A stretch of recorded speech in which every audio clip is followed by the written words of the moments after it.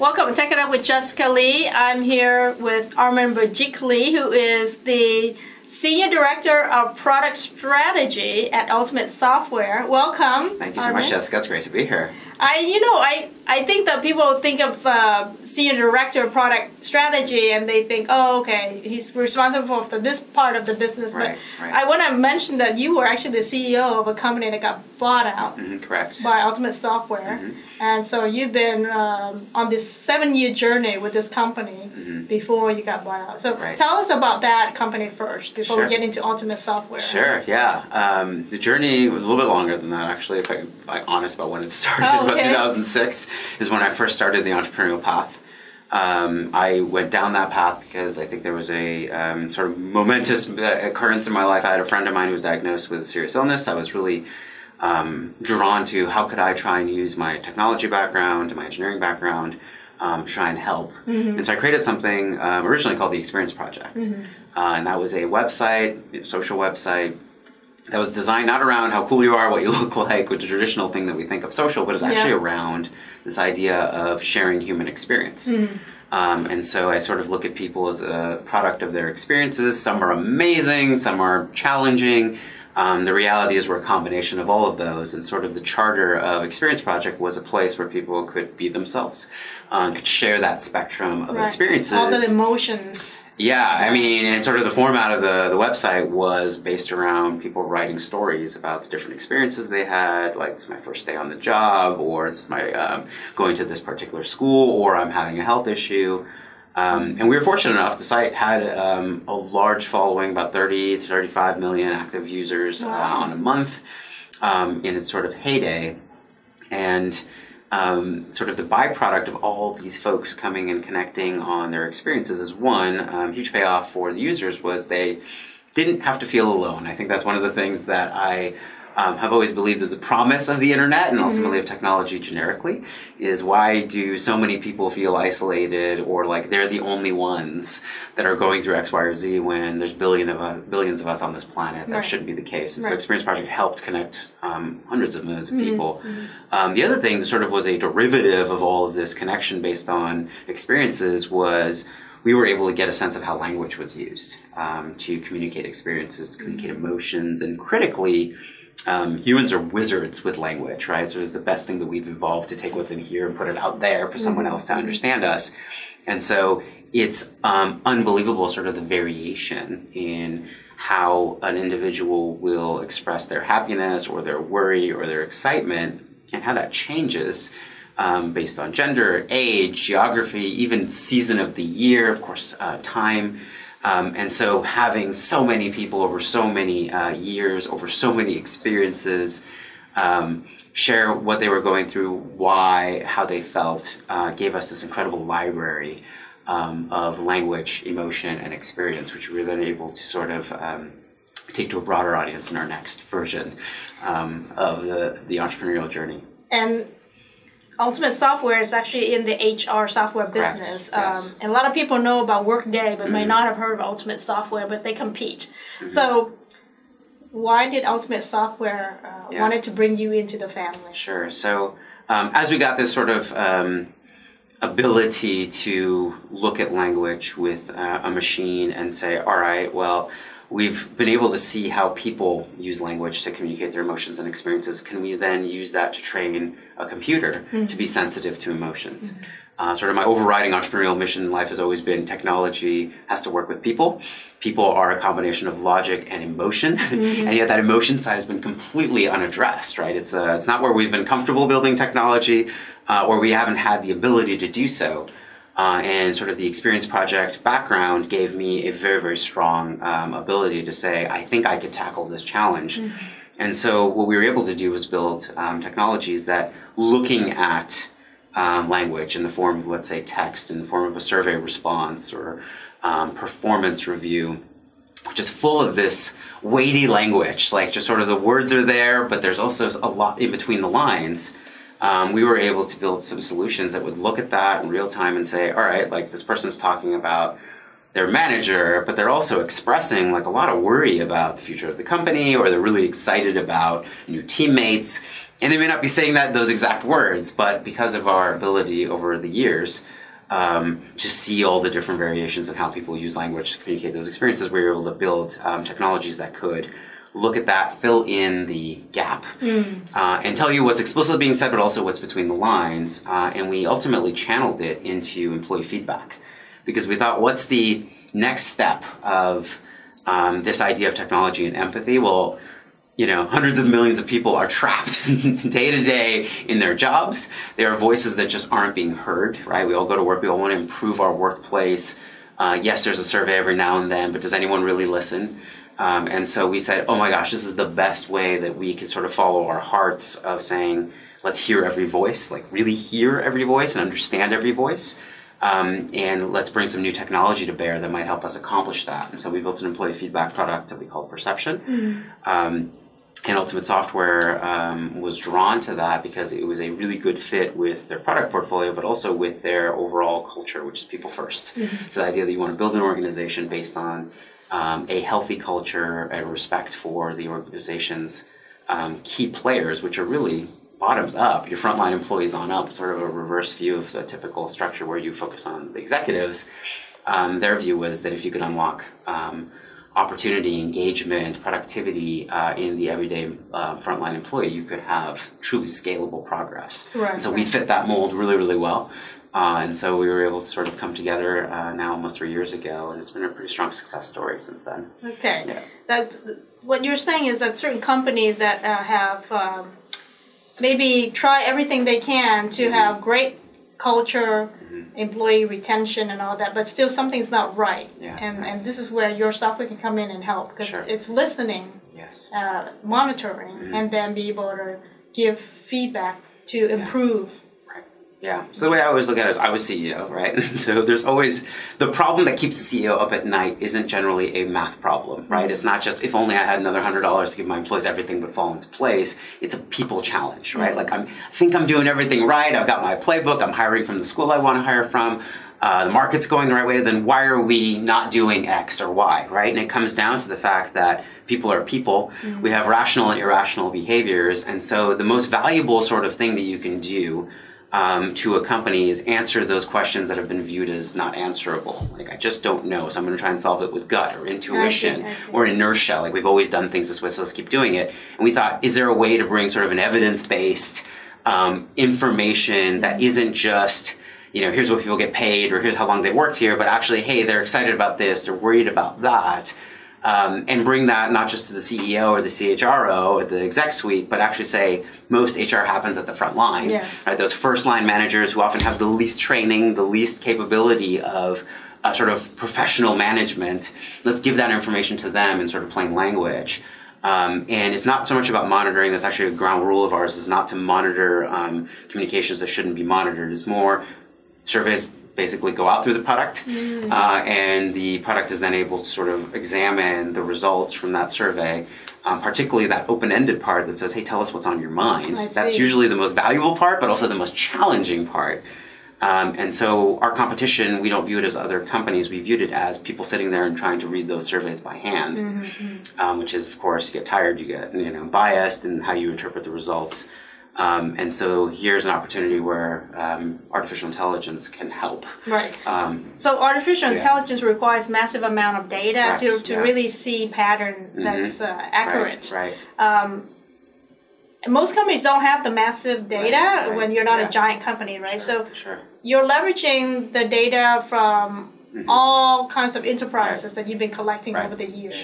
So it's, I think the beauty of machine learning, right, is that every piece of data it sees is like as exciting as the first piece of data, right? Whereas people, like we get tired. We don't learn as much from that 100th piece of data as we did from the first one. And so it's a snowball in your favor, in that sort of the more data that you've seen, the more value you can give in looking at that next piece of information. The more value you can give to that next piece of information, the more value there is in your product for more sort of getting more data, right? And so I think as we go forward and machine learning is on the tip of everyone's tongue, you identify a really important point, which is you need to have lots and lots and lots of training data. It has to be extremely diverse, and not just in your mind diverse, but truly represent as many inputs as possible. Otherwise, you end up with algorithms that are accidentally, unintentionally, really good at reinforcing the biases of whoever trained it. And all algorithms have bias. That's like a topic for a whole other show. But the broader your data pool, and the more you've been able to account for different voices, different ages, genders, geographies around the world, honestly, the better chance you have of being able to really bring fair and, of course, real time, et cetera, all the other benefits. But fairness is pretty important when you're applying machine learning. Okay. Let's touch on entrepreneurship. Sure. I'm sure there's a lot of folks out there who are trying to make it. Right. And you've made it. Yeah. You want to share some of your journey advice to the entrepreneurs out there? Yeah. One is just this idea that I think it's finally starting to take hold in Silicon Valley, a little bit more honesty around the difficulty of that path, right? There's the allure, there's the mystique around being an entrepreneur. I went to Stanford, and that sort of the idea that you will have a manifest destiny to start a company, and if you don't, for some reason, that's like letting people down. I think that romanticization of the actual challenge, the lifestyle, is one of the things that I've always tried to attack and be honest and say, this is a difficult path in life. It's a lonely path, challenging path. You won't have a night of sleep. You won't have a moment's rest. And, the very first piece of advice I always give is don't go down this path unless you're absolutely in love with what you're doing. It is not a sort of smart career path. It's not a healthy way to live a life. But for people that do it, and they do it because they're motivated by the problem they're trying to solve, we always look back and we go, we wouldn't do it any other way, even though we know the challenges. And it's because we view it as, I must do this. Like, I was put here to solve this problem. Very strong passion. Yeah, and I look at some folks that just try and make it a business problem. And yes, you can build maybe a successful business just trying to say, I see a need in the market and I'm going to go solve it. But when the journey inevitably turns rough, right, it's hard to power through that. So again, I feel like the change in the environment where people are being a little more honest in that is super healthy. But I will always beat that drum that just know, that there's going to be ups and downs, and it's not sort of the magazine style of things. The second thing, and particularly for sort of the time that we have together today, people often ask me, you've been acquired, you've been through that journey, you had some intellectual property that was considered breakthrough. Was it safe to go and engage, for example, in business development and laying the foundation for acquisition? Should I talk to the big corporate players in my space, or should I not? Should I keep it close to the vest? And sort of the first thing that I always sort of guide people on is, without users, you're not anything, right? Like, technology for technology's sake is uninteresting, particularly in the Valley. Everyone's got something interesting cooking. And so get out there, get people using it, solve real problems, because I think the sort of glorification or deification of technology here, it's a risk we run being in Silicon Valley, where maybe people here will appreciate that you've come up with a new way of natural language processing, but when you're out selling in the Midwest, unless you're really attacking a true business problem and your technology is a component of that solution, it doesn't matter, right? So get out there, get used, get real business problem solved. And the other side is be open about what you're doing, because the most realistic sort of play for companies is not going public, and even running sort of a going concern and being a profitable company. If you've taken venture capital, for example, like, that isn't, as hard as that is, that may not even be the outcome that your investors are going to coach you to.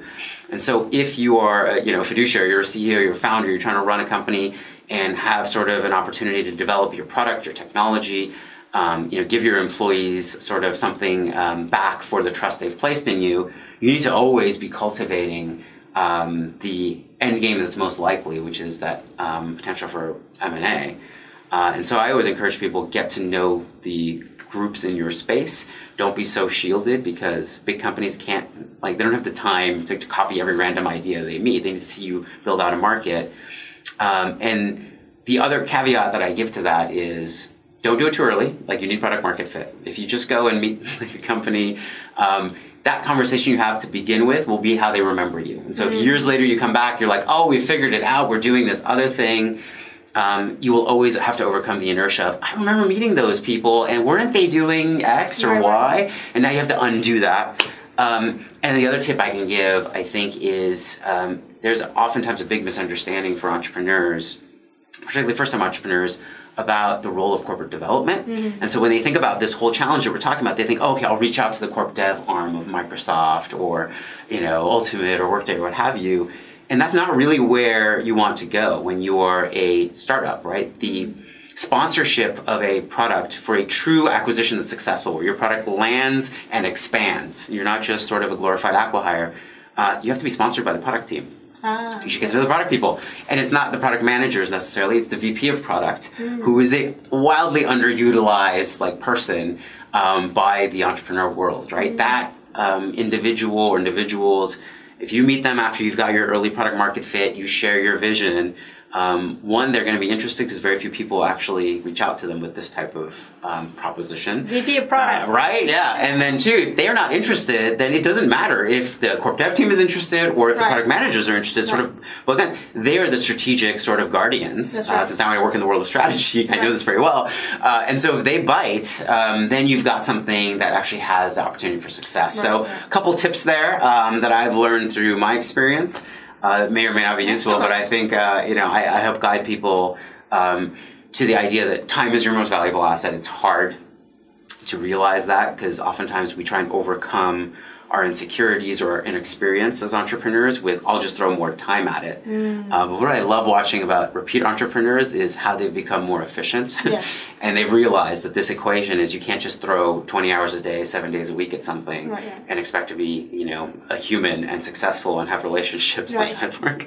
And so you find what to do that has higher payoff. And that's, something I've experienced. And I hope that that could be helpful to some folks. Oh, that's great. Thanks for sharing all that. Pleasure. Yeah. So what's exciting for you now that you're leading this strategy? Yes. Yeah. So at Ultimate, what I have the privilege of doing is sort of guiding where the company goes 2 and 3 years out. And the way I kind of explain that to the team is I go, hey, this is a great place to work. You want your kids to work here? I have to be successful, right? Which means everyone has to kind of go along and help.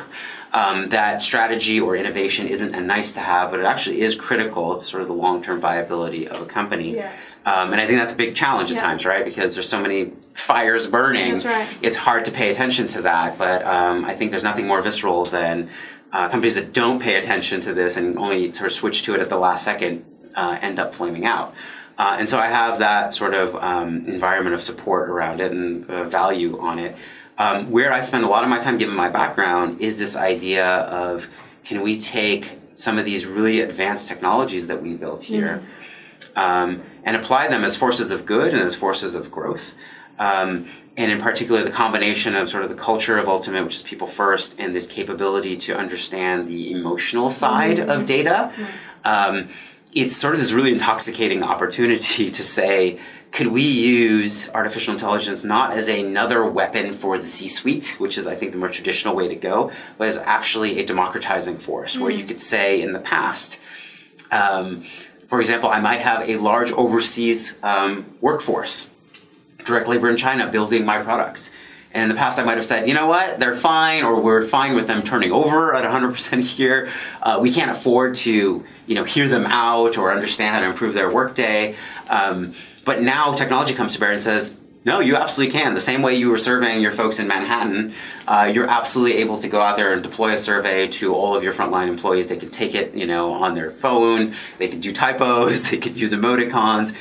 They could speak in any dialect they want. And the machine will do all the hard work, as it should, of trying to understand what they're trying to say directly and indirectly and bring that into a sort of an actionable format for their actual managers. To me, that's really exciting to say, all right, this is a new era where the excuses, either of philosophy, where the people were viewed as expendable, or technology. We just didn't have the ability. We're not a rich enough company to hire a Deloitte or a McKinsey to go out and talk to every single person and run an interview. We can kind of attack those fundamental assumptions and say, you know what, things have changed.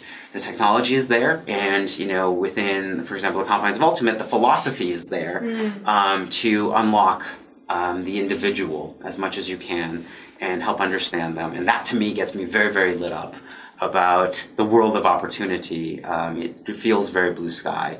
And it's with technology in this appropriate supporting role as an assistant to people, not as the end goal in and of itself. And so I'm having a lot of fun kind of exploring the boundaries of that, and also having a lot of success within the company.